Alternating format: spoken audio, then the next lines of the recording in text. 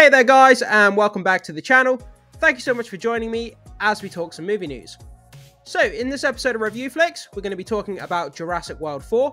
It looks like another veteran MCU actor, Scarlett Johansson, has been in talks with Universal to join the franchise.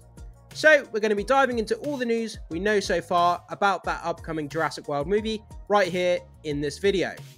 But if you are new around here, consider hitting that subscribe button so you can stay up to date with all the movie and streaming news we have going on this channel.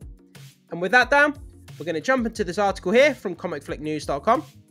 So Scarlett Johansson reportedly in talks for epic lead role in Jurassic World 4. Studio executives have already met with Johansson to discuss the forthcoming movie. Marvel's influence continues to shape the Jurassic World franchise as another star from the universe might be making their mark. So yeah guys, when I first heard this news this morning, I was so excited. I mean, another Marvel actor coming across from the MCU to the Jurassic World franchise. I mean, it's great to hear Scarlett Johansson possibly being part of Jurassic World 4. I mean, she's a brilliant, talented actress, world-class performer. She elevates pretty much all the material that she's in. And I think Jurassic World has a bright future if she's going to be one of the lead actors in the franchise going forward. I can't wait to see what she does. I think it's going to be amazing, and we'll have to wait and see. So, as reported by The Insider, Scarlett Johansson is rumoured to take the helm in Jurassic World 4, stepping into the spotlight previously held by Chris Pratt across the trilogy. So, sources suggest that the MCU veteran has already engaged in discussions with director Gareth Edwards and Jurassic Park producer Frank Marshall. Yet, while Universal Pictures has extended the offer, Johansson's response remains undisclosed. So it seems like there hasn't been an official casting announcement from Universal just as yet. They're probably finalising the contract, you know, probably crossing the T's, dotting the I's, finalising the offer before they announce it to the public. But as I say, Scarlett Johansson, world-class performer, and the fact that we have Gareth Edwards, the director behind the 2014 Godzilla movie and the recent Creator movie where the CGI was unbelievable. Having Gareth Edwards and Scarlett Johansson working together in this movie gets me all the more excited, and I think it's going to be something real special. I love the Jurassic World franchise. You know, dinosaurs eating people, you know, take my money. But yeah, so let's keep reading. I love this logo as well. Just kind of the classic Jurassic Park logo of the T-Rex with the smoke coming through the background. It looks so cool.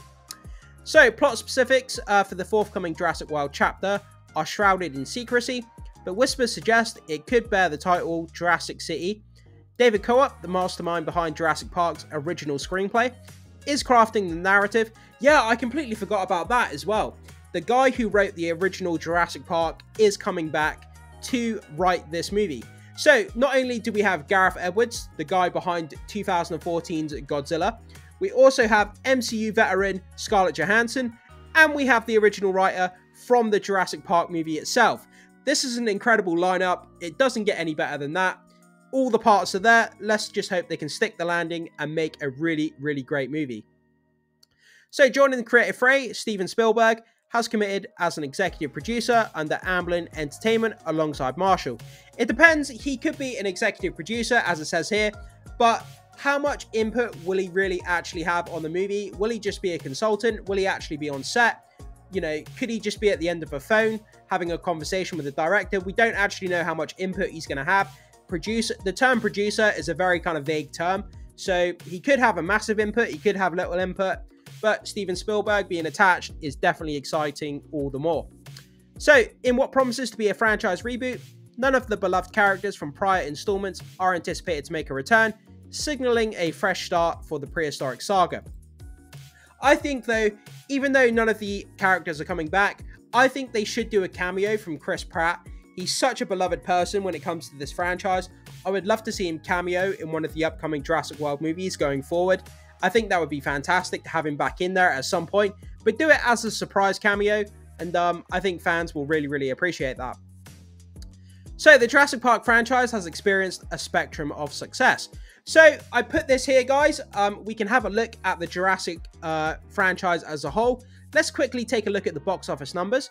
So Jurassic Park 1993 made $1,058,000,000. The Lost World went on to make 618. Jurassic Park 3, that was the low point for the franchise, Jurassic Park 3. I actually really love that movie. I know I'm in the minority there, but I thought Jurassic Park 3 was actually really fun. That was 365 million, so that was the very low point of the franchise. Then we go on to Jurassic World, which kind of rebooted the franchise. That made over $1,600,000,000.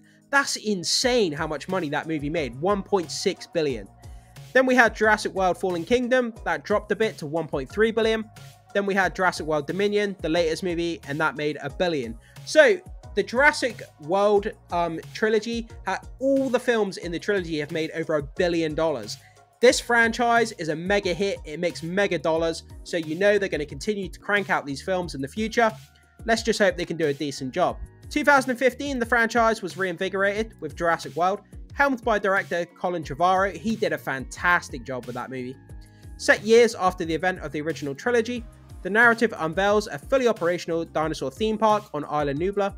However, when a genetically engineered dinosaur escapes, the park plunges into turmoil. This revival was followed by two sequels, Jurassic World Fallen Kingdom and Jurassic World Dominion. Not Domination, Dominion. Anticipation mounts for Jurassic World 4 as it's slated to hit theaters worldwide July 2nd, 2025. A lot of people were so shocked when they heard that this movie, Jurassic World 4, was coming out next year.